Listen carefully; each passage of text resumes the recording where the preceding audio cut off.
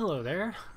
We are going to do a very similar proof to the one that I did in a previous video about the existential quantifier, where we're going to kind of show that this can flip to this. So for all x, all y, pxy, therefore for all y, all x, pxy.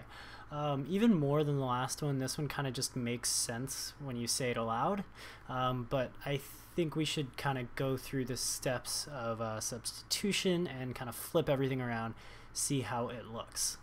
So let's get started with our substitutions, and you'll see that when I did the substitutions with the existential quantifier, I went into a subproof.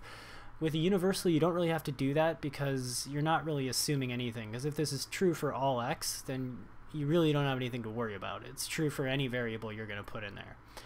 So we're gonna do this. Then we're gonna say, I usually do c's and d's as my substitutions, and that's universal elimination of line 1, and I'm putting in a c for x. And again, remember, not necessary to put that. It just looks nice. And that's how I was shown how to do it, and I really like it. If you get sick of it, you don't have to, but it's just a good way to avoid ambiguity. Then we can just literally do this.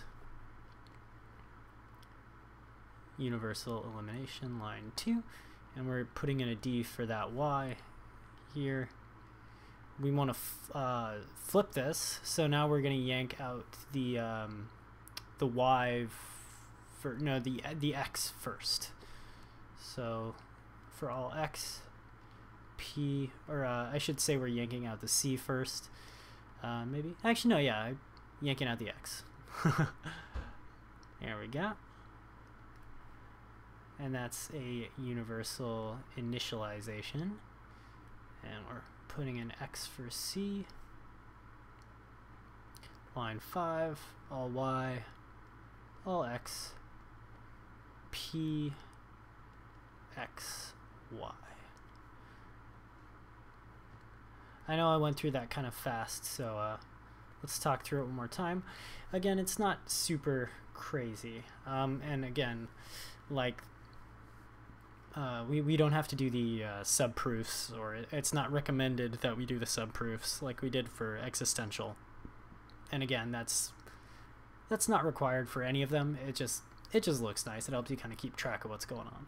So yeah, we threw in that c for our x, put d for y, and then just popped them out one at a time. Ended up flipping it. So what this is saying, I'm gonna write this just like I wrote it in that other video, just for clarity. This is saying that all x, all y, p, x, y is logically equivalent to all y, all x, p, x, y. I'm gonna make that x actually look like an x. There we go. All right, thank you.